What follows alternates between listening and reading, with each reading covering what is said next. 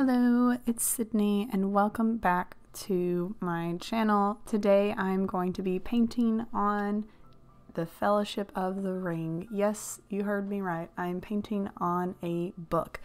This is a series that I first saw on The Average Artist, which is an amazing artist and I love all of her videos, so please give her some love. But today it is going to be my version for the Fellowship of the Ring. So I'm going to talk a little bit about the process of me creating this and also the book itself and what it means to me. So let's get started. First, I thought I would talk about the process of how I created this piece.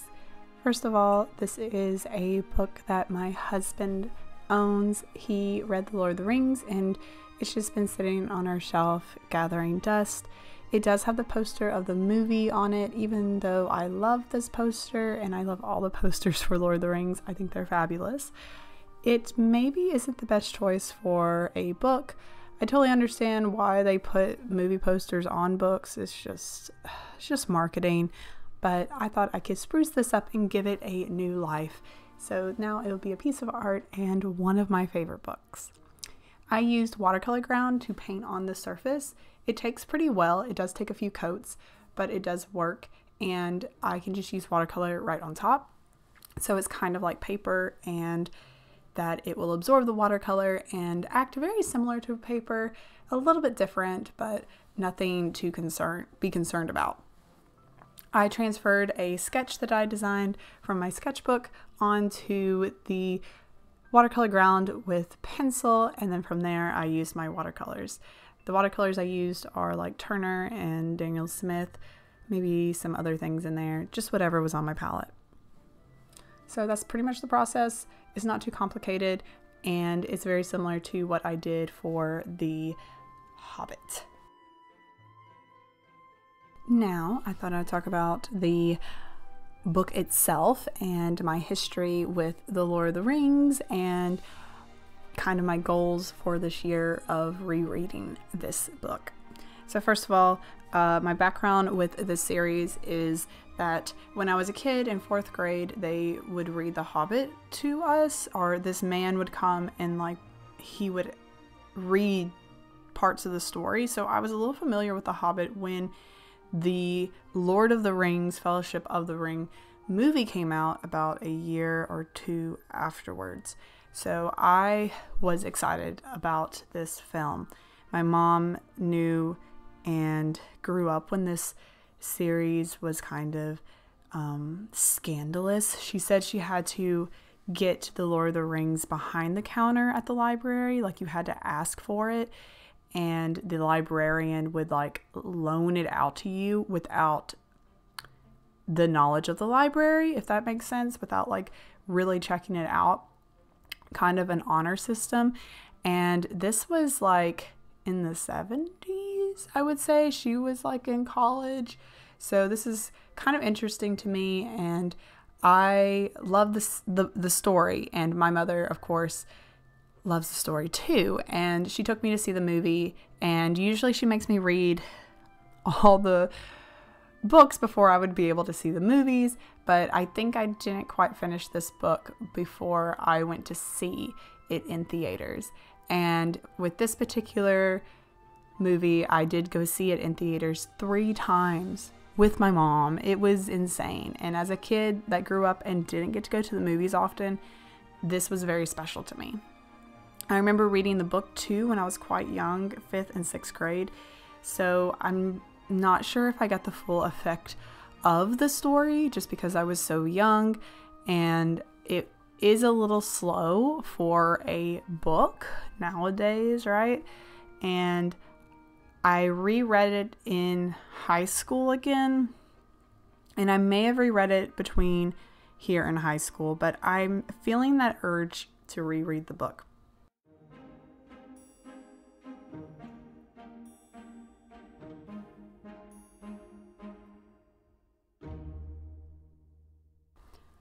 The Lord of the Rings is a fabulous series and story to come back to or to read for the first time, especially if you are a fantasy lover. A lot of modern fantasy books could be traced back to The Lord of the Rings.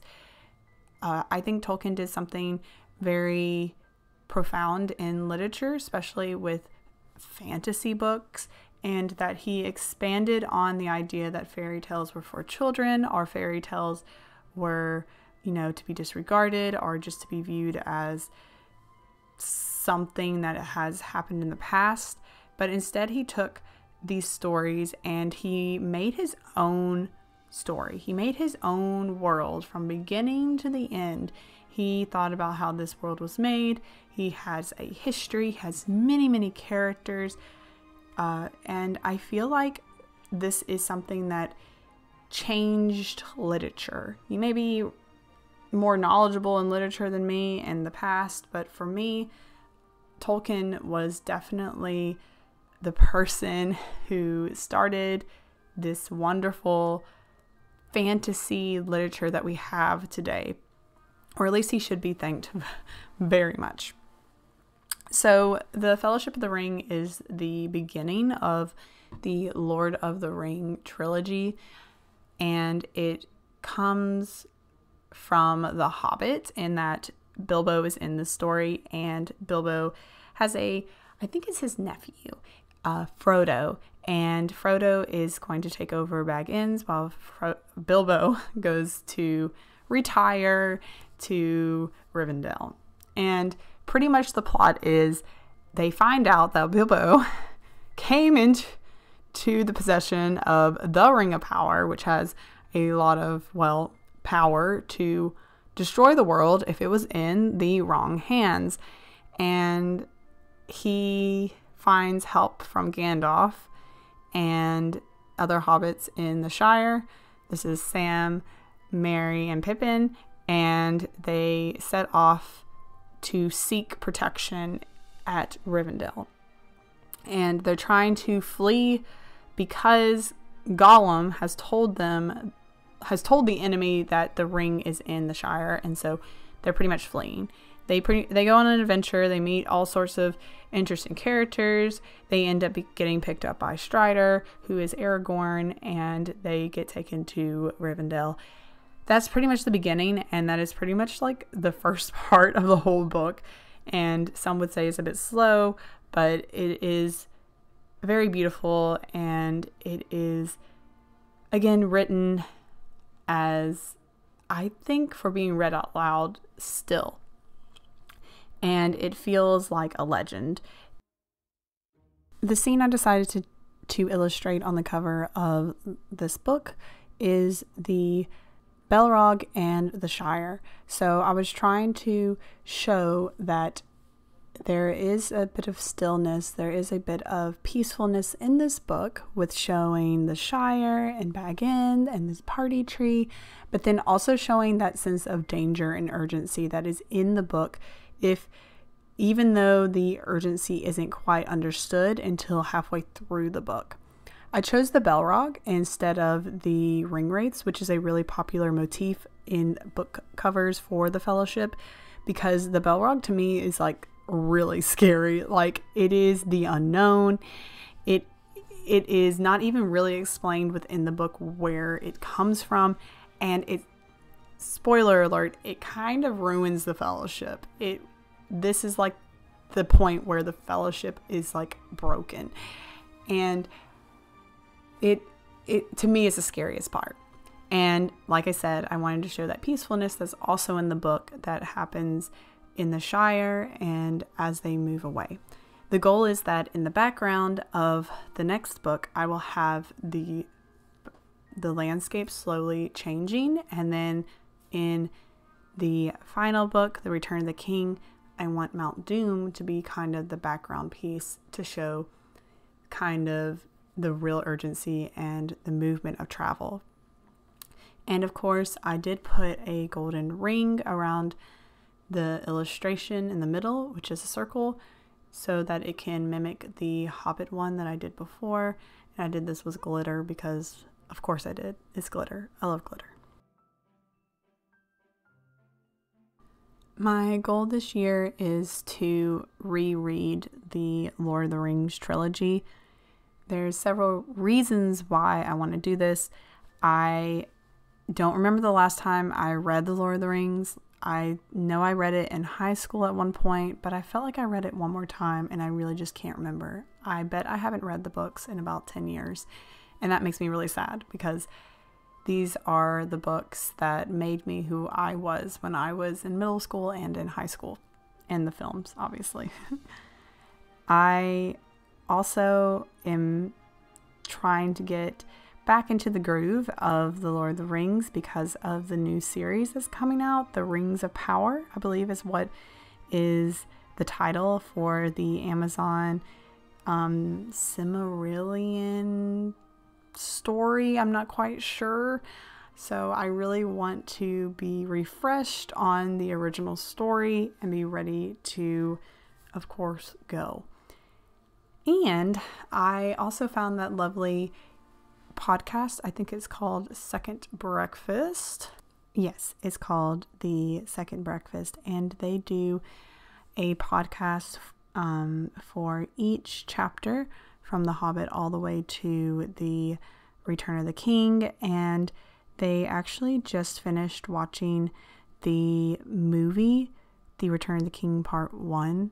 And I definitely love listening to them because I don't have a large friend group that likes to read, and that's one of the reasons I am drawn to BookTube.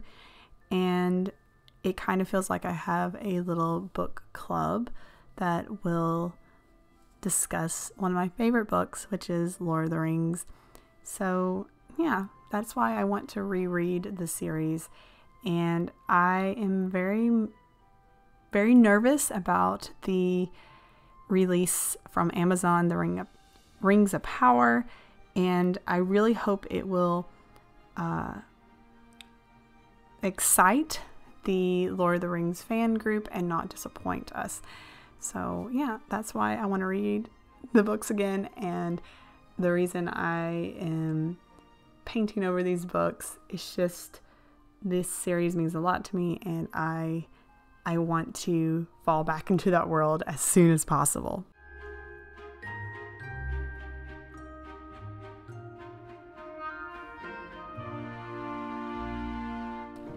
Thank you for sticking around and watching me create some art and paint on a book. And also, thanks for sticking around and listening to me ramble about one of my favorite books, the Lord of the Rings series, The Fellowship of the Ring. Look forward to me tackling the next book, The Two Towers, and if you want, I've also got The Hobbit. You can watch that one being made too. I really hope you enjoyed this. I'll see you later. Bye. Have a wonderful rest of the day or night or whatever you are, whatever you're doing. I hope everything's fabulous.